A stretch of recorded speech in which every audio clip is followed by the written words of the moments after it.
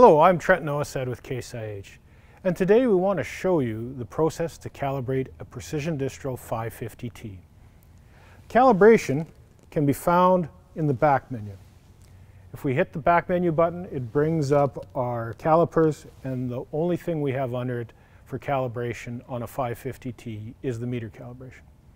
Meter calibration is a very important procedure to complete, not only on a 550T, but on any dry application.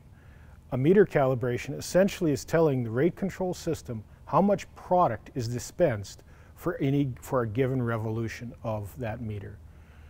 This is going to change depending on the type of product, whether it is wheat or soybeans, and also on the seed size of that. It is very important to do a proper calibration so that your rates are fairly accurate when you're out in the field. Now that we've entered the back menu and gone to the calibration page, we can simply click on meter calibration. We can see that this particular 550 drill has been calibrated already, and it has a rate calibration in it from a previous calibration event. For a 550T to function, it does need a rate calibration in it. So the first time you use any Precision Distro 550, it will not have a rate calibration in there. This function will have to be performed. To do this, we simply launch the wizard. We have provided an easy-to-use wizard that walks through the process. To start off with, it asks you if your tank is full. You'll need to fill your tank up with product, at least a third full, if not some more. It's also important that this product has had time to settle. So it is a good idea to fill your tank on your 550T and then drive to a different location to calibrate so that product has had time to settle. Then you want to make sure the meters are primed. Run some product through them so that there is product that you want to calibrate at the metering rolls. Now we hit the next button. This brings us to confirming our sprocket drive ratio, which is located on the back on the right-hand side. There we need to select what sprocket ratio. This is set to 1:1, which is what this machine has. We have the ability to select out of the three presets there. Once this is verified, we can hit the next button again. This brings us to setting up ourselves for collecting a physical sample on the drill. The first thing we want to do is select the gates that we want to use. So we close all of the individual run gates except the ones we're going to use.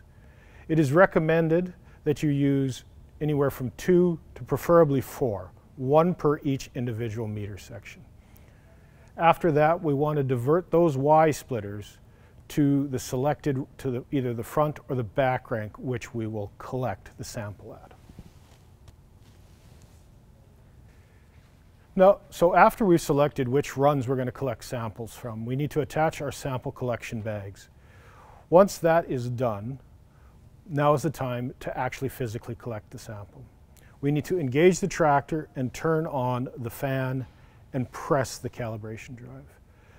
Prior to actually collecting the sample, it is advisable that you turn the fan on and select a max flow of the hydraulics, so that we ensure we will not plug during this procedure.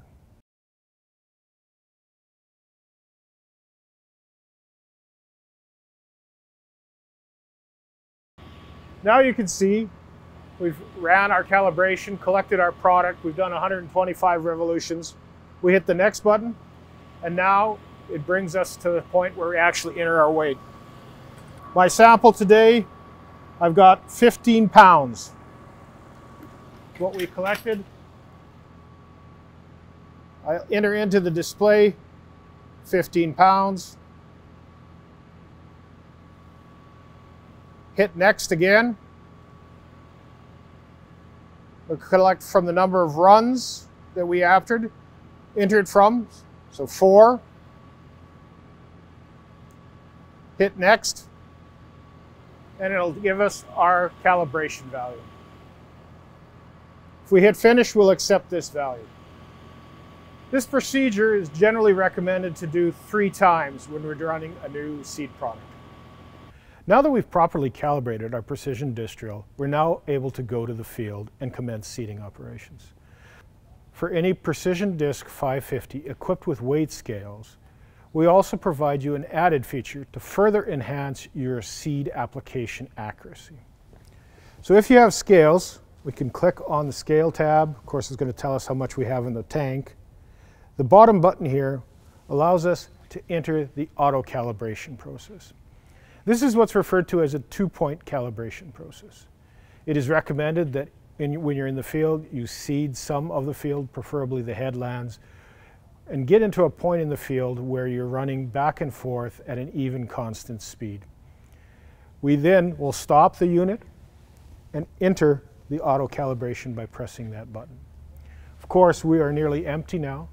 You need to have at least 800 pounds of product in the tank for the auto calibration to work. So once we've entered it, we then will seed out a certain number of areas. It'll provide you an indication of whether your calibration number is high or low after 100 pounds of product. But you need to seed at least a minimum of 400 pounds of product through the weight scale before it'll actually provide you a new calibration number and allow you to adjust that. This product is ideal for larger application rate products. The AutoCal feature really helps you tailor it in for your application rates. The one proviso is that you do need to apply a minimum of 400 pounds, which would take a fair number of acres if you're in a low application product, such as hybrid rice or maybe some cover crop blends. For more information on calibrating your precision disc drill and the functions of AutoCal, please refer to our Precision Disc Drill Productivity Guide. This is available from your local Case IH dealer, or reference the owner's manual provided with your product.